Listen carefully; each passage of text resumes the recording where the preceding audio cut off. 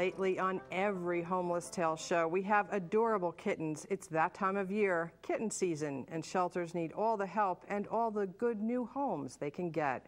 Hello, I'm Sandy Levine. The stars on the show today come from Franklin Township Animal Shelter in Somerset, and Nora Breen is here to tell us more. Hi, Nora. Hi, Sandy. Absolutely precious. Who are they? This is Fred, and this is Ginger.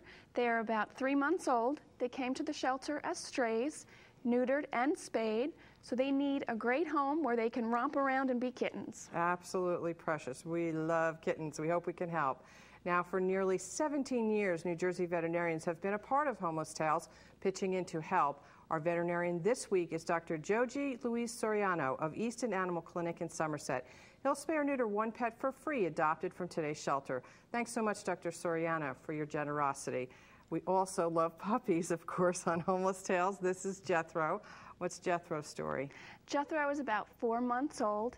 His mom came to the shelter. She had 6 puppies. His 5 brothers have been adopted, so he's the one looking for his forever home. He has been neutered, and he's a fun-loving little puppy. Absolutely gorgeous. Nora, thanks for being here today. Thank you. You're welcome. If you think Jethro or a kitten or 2 will be perfectly content becoming part of your family, give Franklin Township Animal Shelter a call at 732-873-2500, extension 255. That's 732-873-2500, extension 255.